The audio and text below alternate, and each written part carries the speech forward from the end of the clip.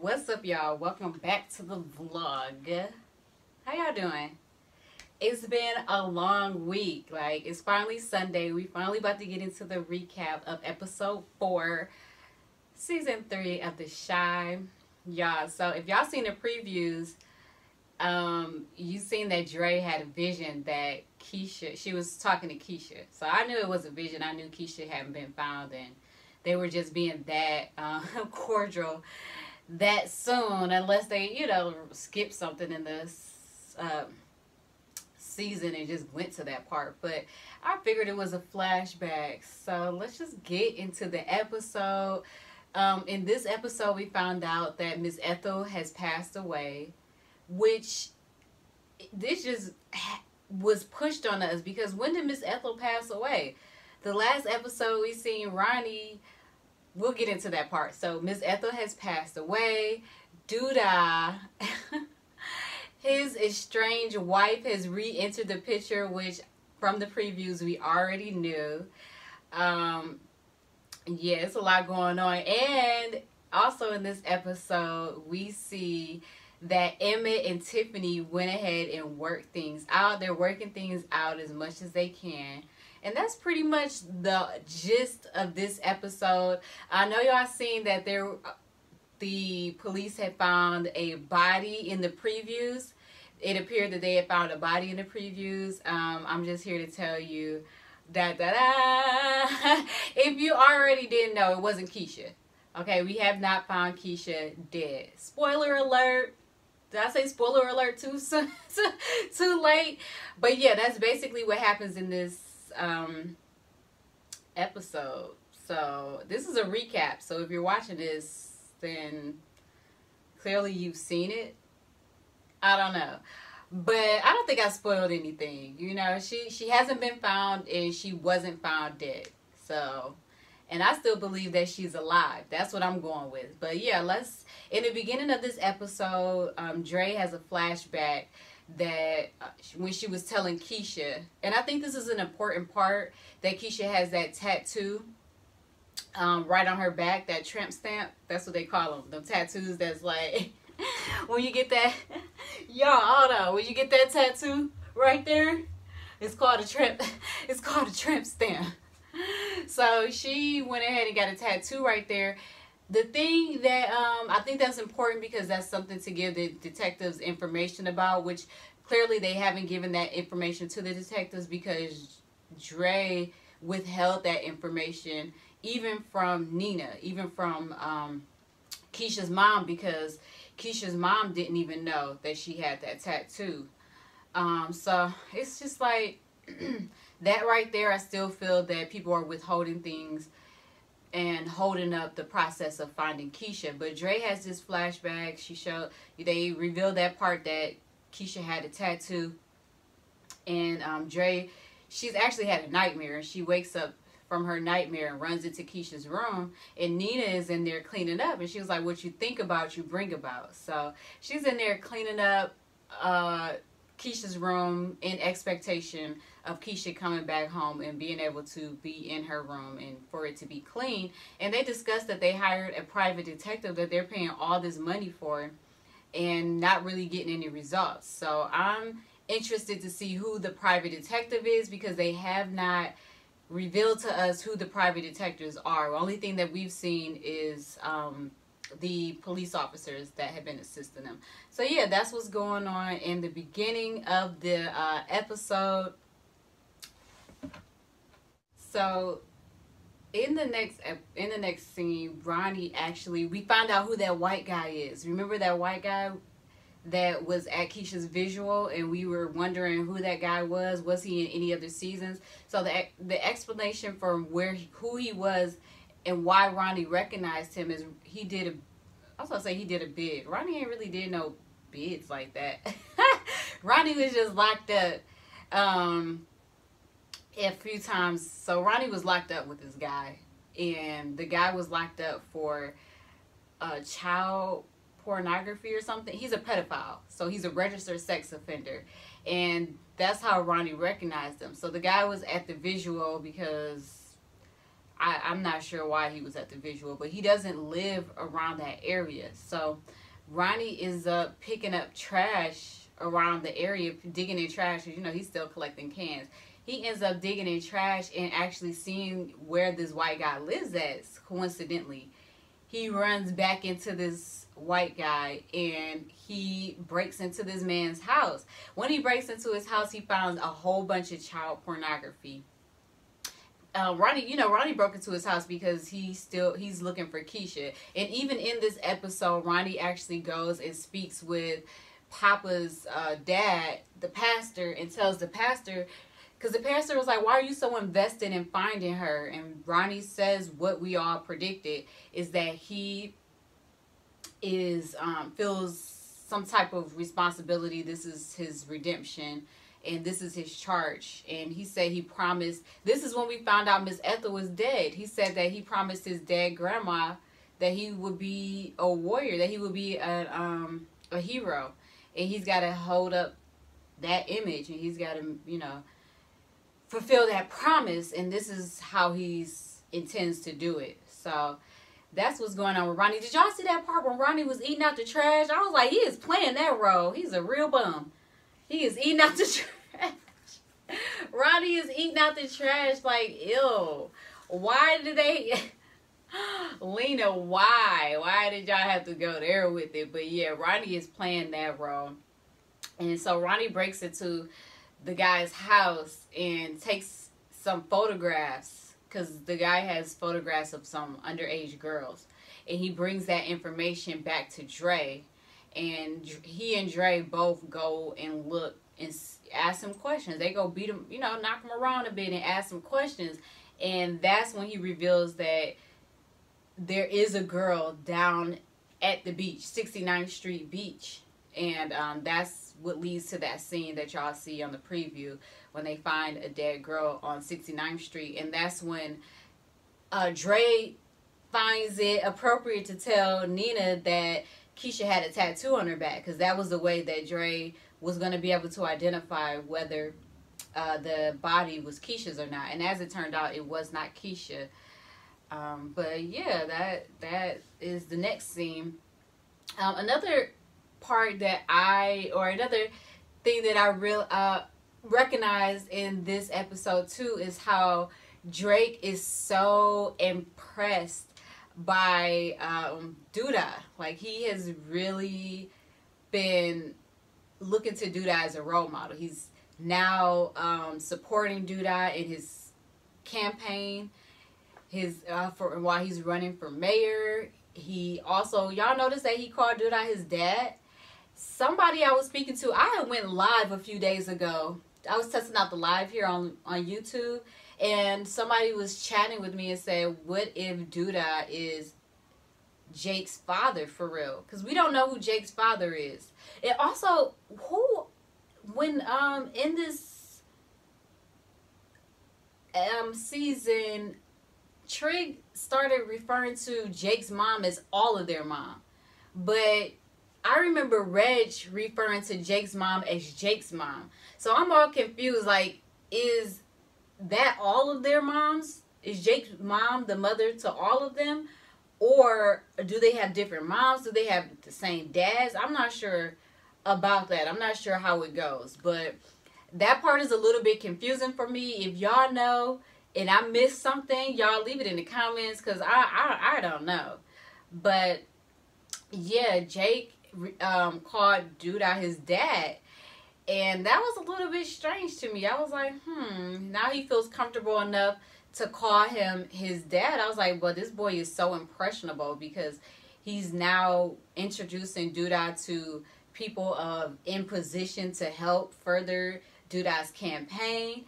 And Jake is doing what he feels he can do in order to appease and impress Douda, because he basically is looking to him as a role model. Jake likes that street stuff, but he also likes that Douda is also someone that also has his hands in some political ties.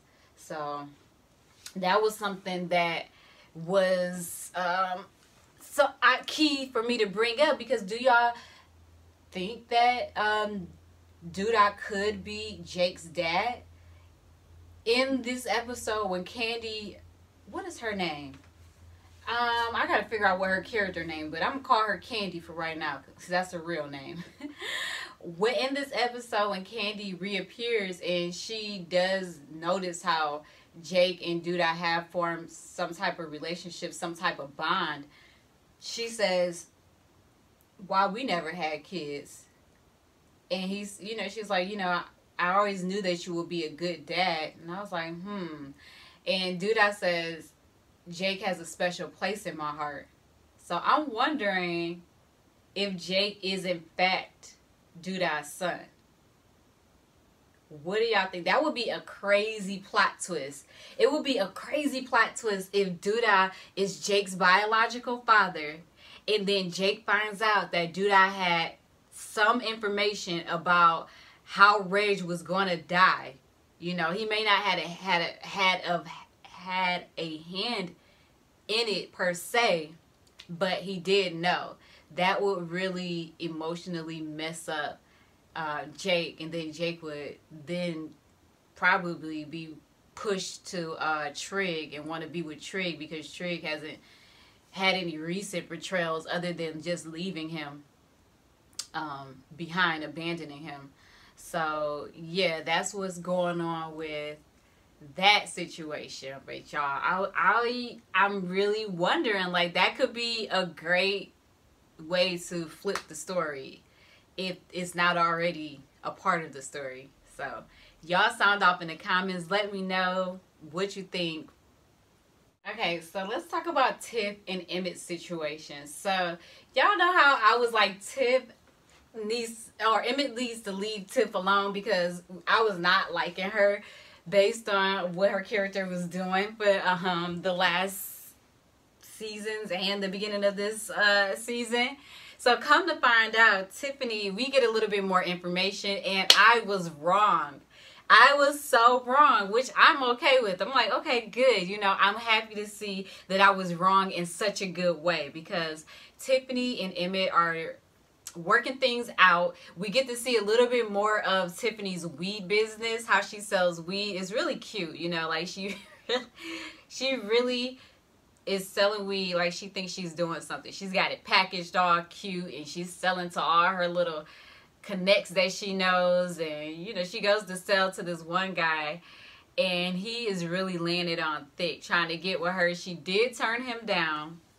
So as it turns out, she isn't cheating. So maybe the massage guy swayed. Maybe she was just selling him weed, and that's why she had his card in her bag and was able to have easy access to him. So maybe we were wrong the whole time. But in this episode, Emmett goes and talks to his dad. His dad is like, oh, she definitely cheating. I said, you just need to cheat back, bruh. And because Emmett is concerned, him and Tiffany are no longer having any type of sexual relations. They are pretty much working a lot and not really paying attention to each other. And I'm happy to see that in this episode they actually went and got some counseling, which is good because it seems like Tiffany wasn't raised right. And Emmett, he was raised by a single mom. Even though his dad is in his life, we know the backstory of his dad and how his dad pretty much didn't raise him and, the role that his dad plays in his life. So Emmett definitely will benefit from seeking this therapy that he and Tiffany have, or counseling that he and Tiffany are now in. And I was like, oh, this is great. This is definitely, because in the this is definitely going to be great because in the counseling, Emmett tells Tiffany, or was it in the counseling? Somewhere in the episode, Emmett does make it clear that he wants to be better than and do things and have a better life than what he was raised with and how his parents raised him. And Tiffany does too. She also expresses those feelings that she wants to give her son a better life. So them going to therapy is a great step in that direction. I'm still on the edge about Emmett, and then Tiffany does reveal that she doesn't have sex with Emmett because she doesn't want to get pregnant again, which makes sense. So I'm assuming that maybe she got an abortion with that last pregnancy that she had, because she did show Emmett some papers saying that she was pregnant, and she did also show Emmett's dad some papers saying that she was pregnant, and Emmett didn't want anything to do with the baby. So it appears that they are trying to work on their relationship, and that's a great thing. I'm so glad that I was wrong about that situation. Do y'all think it will last? I still believe that Emmett's going to mess around with Dominique, and that girl's name is Dominique now. That girl's name is Dominique. Lala, her character, we're gonna call her Dominique, and that's final.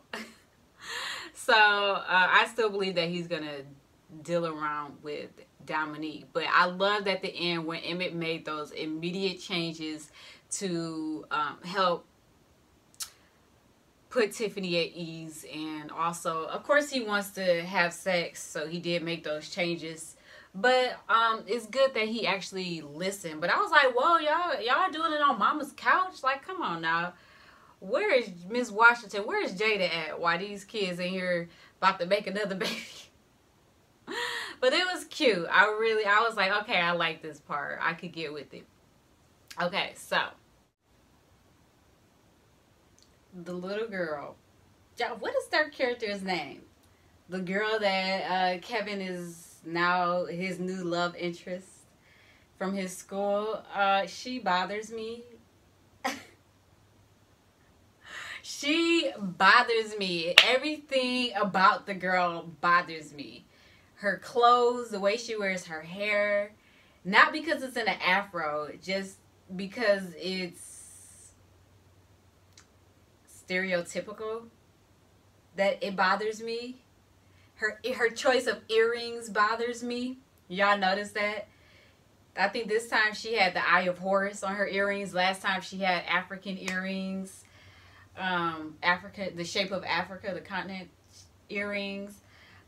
Just those little things. Everything about the girl bothers me. She always is complaining about something. She's bragging about her dad having money. Even at the donor, the affair that they had, the fundraiser, she was in there just tearing the place to pieces, talking about how white, how oppressed we are and how we have to be better than them. And in that scene, Jake says, why is everybody hanging off your daddy's nuts? And she was like, oh, because he got money. And I was like, okay, well, is it a black and white thing or is it a money thing? Because they just mistook Nina for the help, but they're over there on your dad's, all in your dad's face, So even in her little spiel about just how a lot of these donors have never even sat down and had a dinner with a black person. I'm just like, girl, okay, Lena, like, please. It's something about her character just bothers me. And I'm not saying it's because I have an issue with cultural differences or the issue of race, segregation, or the issue, the whole race thing that we're going, the prejudice aspects of our society and things that are going on right now, the racial tension that is in the air right now. I don't have an issue with that. I recognize that. I understand that. Her approach is what bothers me. Let me just clarify that. Her approach is what just bothers me. Like, I just want to be like, girl, get out of my face. But, yeah, that part. And then Jake still hasn't told her that his sister is missing, which is weird because why would she not know that she's from the north side, so I guess she's not knowing what's going on down in the hood, even though she feels like she knows everything. Even when Jake took her to the museum to see the civil rights exhibit, she just went to the manager and complained. Like, she's like a black Karen. Like, seriously, y'all, if y'all agree with me, put it in there. Thumbs up the video. She is a black Karen. But let's touch on the fact that Lena Waithe actually appeared in her show as the runner-up to Otis for mayor. She gave a speech inside of the church that Papa's father owns. Remember, he was starting his church. He was like, my dad's going to start a church as soon as he gets some members. So it's good to see the progress of that. His dad has actually went ahead and started a church in this season. He's got a small congregation and he's doing well. And he went ahead and also, did you remember when Papa was debating with Jake about who should be mayor, and Papa said, well, I'm leaning towards what is her name in this? Hold on. Okay, so Lena's character's name is Camille. Okay, let's just get that right. So yeah, Papa's dad invites Camille to come and give a campaign speech pretty much at his church. And I believe that's what's also influencing Papa to make his decision that he wants to vote, if he could vote, that he will vote for Camille over Otis. Do that. Because he expresses those feelings and how he to Jake, and Jake's like, why you want to vote for her? And and Papa says, oh, because I am pretty much a visionary and I am, what did he say? I can't really remember what he said, but pretty much he said that he is pro the LGBTQ community. He's not somebody that has an issue with that. That's pretty much what he said. And I was wondering about his Papa's dad. Like, Papa's dad went ahead and invited Camille to the church to give her campaign, and then after she gave her campaign speech, Camille did hand Papa's dad some money, and Papa mentioned it. He said, Dad, why you accepting money from her? I thought we was supporting her because I'm saying what I believe Papa would have said. He did ask, why did you collect some money from her? But I believe he was asking that because he wanted to know, are we really supporting her because we believe in her visions for the community? Because her campaign speech was something that really pulled on your emotions. This whole episode had me on the edge of my seat. It really had me emotionally involved, and that's what made it a very good episode for me. I was very emotionally invested. I was on the edge of my seat this whole episode, wondering what's going to happen. I love the plot twist, especially with the Emmett and Tiffany situation and finding out who the white guy is and his role and everything thus far. But to see Camille give that money really through Papa, and Papa wanted to know, are we really supporting her because of her visions and her plans that she has for our community, or did you just make some money for the church? And it's funny that kids look up to parents and think that parents can do no wrong or that we're perfect. And so I think this is Jake's first time seeing his dad do something so questionable, and Jake having to question, is his dad this perfect person, or is his dad living up to all these standards and practices that he preaches? You know, it's really heartbreaking. I remember when I first seen my mom doing something that she found so disgusting and talked about so lowly of people that did these type of things. When I seen her do something like that, how it really was heartbreaking to see that she wasn't this perfect person that I thought she was. So it was interesting to see that scene.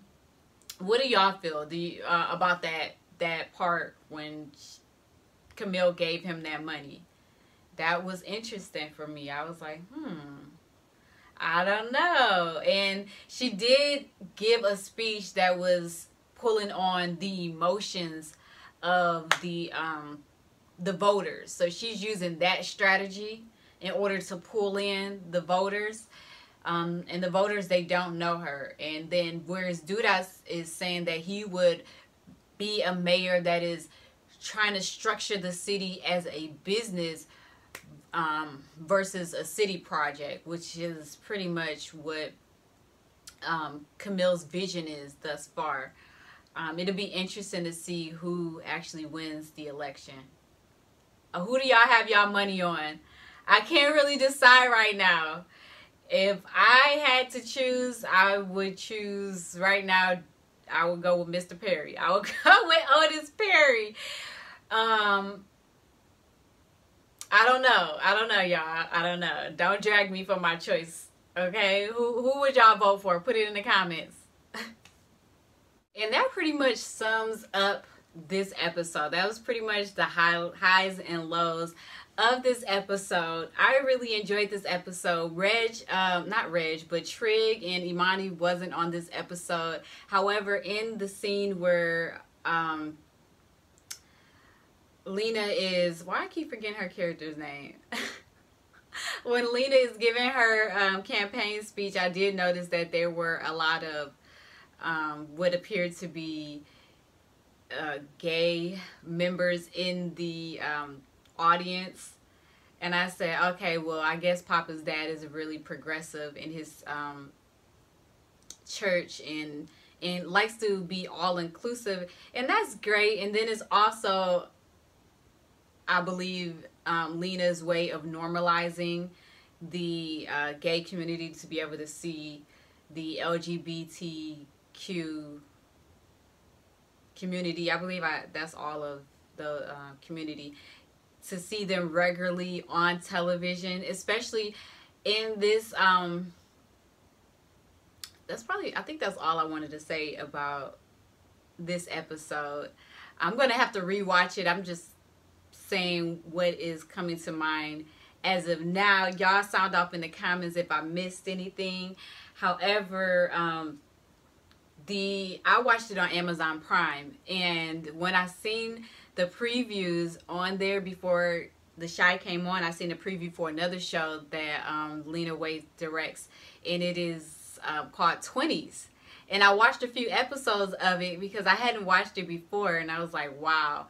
It's really a refreshing show. It definitely incorporates the gay community, which is not surprising. But when I seen the beginning credits, it said that it was made, produced or something by Showtime in association with BET. And I was like, oh my God, like every time I see BET, I think of that interview that Janet Hubert gave when she called BET a nigger network. I was like, oh my goodness, not the nigger network.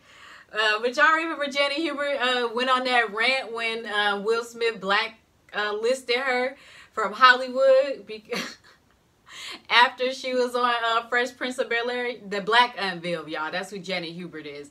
But she went on that rant and called BET the nigger network. And so when I see the beginning part, and I was like, not in association with BET. And I haven't watched BET in like freaking forever. Like I don't even watch the BET Awards anymore. In my opinion, that network has no substance.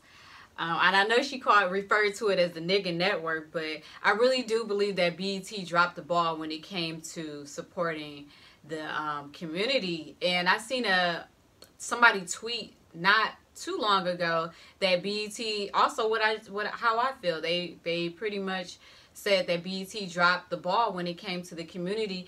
They kept on rerunning Baby Boy every night, but what about like a black HGTV, you know, like home building, a black cooking show. There's a guy that I follow on Facebook. His name is Darius. I believe his show is called Darius Cooks, and he is a very well-known cook. Shout out to him. He probably doesn't even know I watch his stuff, but I remember when he first started his business, started his own cooking network. I was very excited for that. He also helps fix credit. Y'all just then plugged him on into my stuff. This man probably doesn't even know me, but I've been watching him for a very long time. He cooks soul food. He's a very funny guy. Makes you feel very welcome when you watch his content. You can find him on Facebook. However, yeah, I was like, y'all really did drop the ball when it came to that type of stuff. So it was interesting when I seen that it was in association with BET, and it did spark my interest again with BET to go check them out. I haven't checked them out yet. However, I will when I find the time to see what they've got going on and things of that nature. But yeah, y'all, have y'all watched that show? 20s, how do y'all feel about it? It's really refreshing. I was happy to see it, and the main character, I'm not sure of her name just yet. I only watched one episode. She reminded me of myself. No, I'm not gay. However, her personality reminded me of myself. She's you have to see it. But anyway, yeah, y'all. And then also we have Power coming out. I'm excited about that. But now I'm rambling, y'all. It was good to come on here and talk to y'all. I hope y'all enjoyed the recap. Y'all be easy. Thanks for watching. Like, comment, subscribe. Peace.